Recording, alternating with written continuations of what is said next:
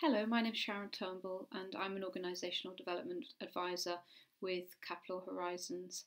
And in this short video clip, I'd like to introduce an article that I've written that I hope that you will read, which is about how to build sustainable futures, and in particular the leadership and the way of thinking about leadership that is needed in order to think about building sustainability, engaging people in working in a more sustainable way. In the paper, I'll say a lot more about some of the ideas that people who have specialised in this have written about, and try and pull together some of those ideas so that they make some practical sense for you as leaders. I guess the paper is structured around the very well known but very useful idea of the triple bottom line. That's thinking by John Elkington and others. So what is triple bottom line? Well, many of you will know this already, but the point one is about balancing people with point two, the planet, and three, the economy. So what do we mean by people? In terms of the sustainability agenda, usually when we talk about people, it's about trying to address social injustice and trying to balance the world's resources so that everybody can lead a life of quality and where everybody has enough. Planet, of course, we mean by that we all need to tread very softly and carefully on this planet and think about the resources that we consume, and think about that in terms of future generations. And thirdly, the economy, of course, thinking long term and balancing financial considerations with the needs of the planet and the needs of people on the planet. Of course, when we talk about people, we're talking about the generations that live on this planet now, but we're also thinking about future generations. On our website, there's a lot more to read around this subject. So my article is predominantly about thinking about the leadership aspects. And of course, how do we change the world? How do we change the people in our organisations? Well, I suppose one of the best places to start with that is with ourselves. And I love the quote, you've probably seen it on the Capital Horizons website, by Margaret Mead. And she talks about, never doubt that a small group of thoughtful, committed citizens can change the world. Indeed, it's the only thing that ever has. So I think hopefully running through my article is the idea that it's about a cumulative impact that we can have when we work with others towards a common agenda. I've been quite inspired. I've worked a bit with the Welsh Government, and I've been inspired by the Pathbreaking Wellbeing of Future Generations Act that is in Wales. And in that act, they define sustainable development as improving the way that we can achieve our economic, social, environmental and cultural well-being. And actually, we don't often see the cultural well-being side reflected in most of the sustainability literature, but I think that's an important one, and particularly I understand why they've included that in Wales, but I think it's probably something that we should also take into account, that actually sustaining and maintaining the cultures that we've built our world on can be very important indeed. So I would like to, they've done a lot of research into sustainable development and sustainable leadership. So I thought in the paper I start by talking about some of the core ideas in that act and how they've been rolling it out. And they have a number of key principles in the act. They call it the sustainability well-being principle. And just to say something about those, the first is thinking long term. The second is about prevention, and I'll explain what all that is in a minute. Thirdly is about integration, collaboration, which is the subject of a whole paper, in fact, in this series. The final one is involvement. So let me look at those in a bit more depth so that you as leaders can think about what they might mean for you. The first one is thinking long term. So that's obviously about balancing the demands of the short term, the year end, the bottom line, and paying the bills and so on, with thinking more long term, thinking about next generations, thinking about the future of the organisation, thinking about its second curve. So where is the future going to come from for the organisation? Very important indeed. The second is about prevention. So how do we as leaders get close enough to the data, close enough to what's happening at the sharp end to be able to, where possible, step in and prevent problems from occurring. Not always easy. Causes and effects are not that simple these days. We live in a complex world, and of course many of the things that occur within organisations and in our external context are the result of many interconnected causes. So it's prevention, of course, is an aspiration, but something that we need to take very seriously as leaders and think about how we work with our colleagues to prevent issues, problems, and so on from occurring. How do we get ahead of the curve? The third is integration, and that is to be aware that we are living in an interconnected world, and so thinking about how our actions impact on the actions of others, thinking about how our organisations impact on other organisations and ultimately on the planet, on our society, and so on. Fourth, collaboration. It's the subject of a whole article in this series, and I've done a little video clip on that too. Very important in today's world to think about who we collaborate with, how we collaborate, the purpose of our collaborations, how do we configure the relationships that we build, how do we understand our stakeholders and how we can work with them, how we can influence them, how we can mobilise the power of our own power plus the power of our stakeholders. Fifthly, involvement. We can't lead single-handedly, nobody can. However amazing a leader is, they will always need to share the thinking and the ideas and the problem solving and solutions with others. And much leadership thinking today is about how do we as leaders build a more distributed, more shared form of leadership, a leadership that where an organisation where everybody is involved in leading within their own domains and where we can collectively lead. And I think that becomes very important so that we start to think about a leadership process and not simply the actions of a single leader. So these ideas from the Welsh Government I think are particularly useful, and I think about thinking about future generations makes it real, makes it feel human. We are talking about our children, our children's children, and this isn't some abstract idea. And if the more we can do to mitigate against the impact of how we live on this planet, then the more we're going to feel that we've made a difference, I think.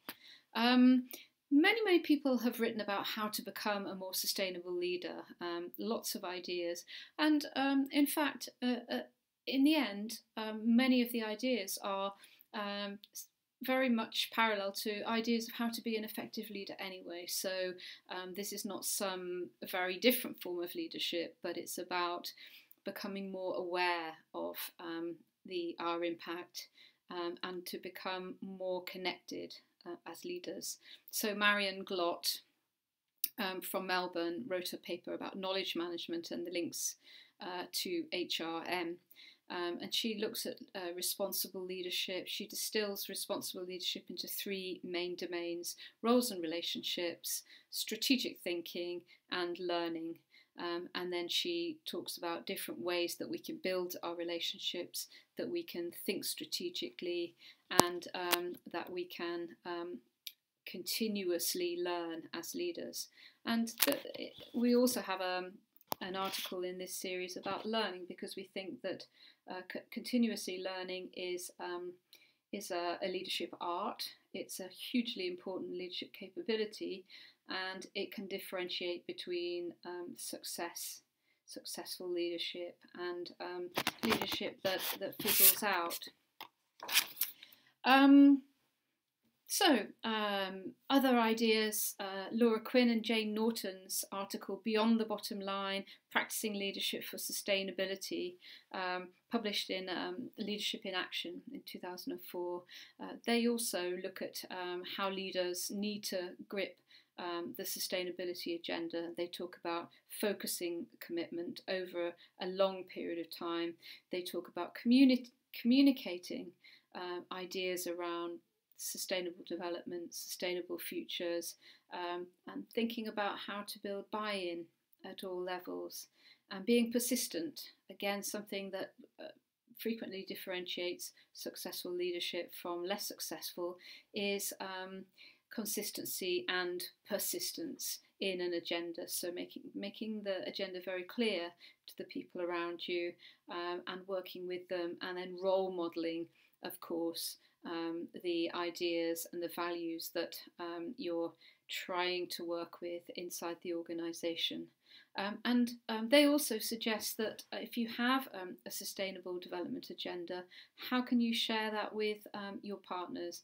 How can you share it with your suppliers and your customers, even with your competitors, so that people understand where you're coming from? And I think that advice is extremely good. And in the end, a lot of these checklists are connected with leading change and managing change, because often putting a sustainability agenda into an organisation, and thinking about the triple bottom line and making sure that other people in the organisation understand where you're coming from and want to buy into that, is essentially a managing change process. And when you're managing change, some of the key requirements are consistency and persistence and patience, actually, because it takes time to transform an organisation, and it takes time to change a culture. And particularly where you're talking about changed values and not simply changed behaviour. And you can't do that overnight. You can't wake up one morning and tell the people in your organisation that they're going to transform into sustainability leaders along with yourself. What you can do is gradually introduce the ideas of sustainability, the purpose, the reason, the rationale for becoming more sustainable in the organisation. Find some champions who you can work with, who can also champion ideas across the organisation, and perhaps pick some low-hanging fruit, some easy wins, and work with those, and then perhaps take on the bigger challenges at the next phase. So these things, there's no simple formula, and which is why there's so much been written about this, but essentially sustainability leadership is about good leadership practice. Redicott wrote a very important book, which is worth a read, called Leadership for Environmental Sustainability, and he talks about two key ideas. The first being for leaders to understand the importance of time, culture and context. So by time, he means thinking about pace and the short, medium and long. By culture, thinking about how you actually transform the way people work and operate, and what are the norms and what is acceptable and not acceptable. And context is thinking about what is doable within the wider context, and also how the wider context, so that could be the political context or the economic context or the global context, how that can support you in doing what you want to do. And the second key idea that he introduces is the importance of adaptive learning and interdependence, systems thinking, and I think also for successful sustainability leadership, understanding that complexity and the idea of systems thinking, the idea of our interconnectivity within an organisation and across organisations is very important. And whilst it sounds complex, I think probably most of us would agree that the world is complex. So it's how do we understand how it operates and how we can work with that complexity. Very nice book by Simon Weston, an old colleague of mine from Lancaster University at the time, is called Leadership, a Critical Text. And he likes to label sustainability leadership eco-leadership, and I guess that has a sort of sense of the eco-warrior, the fact that leaders who have sustainability in their focus tend to be rather cutting edge and rather transformational, and certainly often find themselves fighting the mainstream. And he talks about 4 points. He says it's very important, as Redicop has said, very important to take a systemic and holistic stance, and also an ethical stance, so to understand the ethics of what we're trying to do within our organisation, but also see the whole and not just the parts, and that is the whole of probably our economic and political system, our social systems, our global system too, and understand our place within it. He also talks about the relationship between leadership and the environment, and actually accepting that this is a synergistic relationship. We're not in control. Humans have for a long time thought that they can control anything. Of course, we can't. All we can do is we can play our part in shaping what happens within our world. He also talks about the interconnected nature of the planet, both from a local micro to a global and macro level. And finally, he talks about democratizing the way that we operate. And here at Capital, we've been talking a lot about the democratization of leadership, so sharing leadership, helping others to become more effective as leaders in their own domains. So all this probably sounds rather challenging, but actually much of it is about becoming adaptive leaders, becoming systems thinkers, and becoming willing to think in the long term about the impact of what we're producing, the work that we're doing, and how it impacts on people, as well as how it impacts on the planet and the economy and our own bottom line.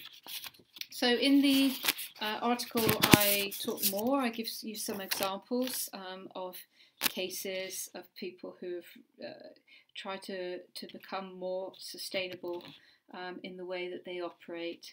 And I think that probably would help you to take courage. And I think the final thing I want to say about this is that leading sustainably, leading for sustainable futures, leading for the next generation is not easy. It's very easy to fall into the more simple, straightforward focus on the short term and the immediate and the things that we're being measured on right now.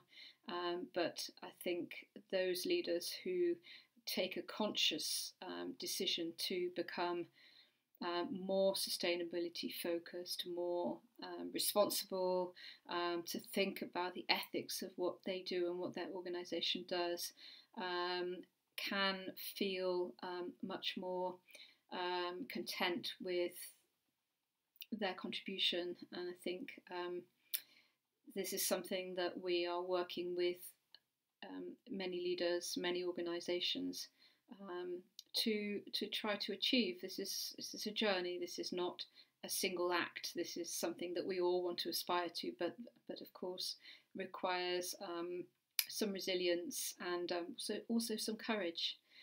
So thank you for listening, and I hope you enjoy the article, and good luck with your journeys.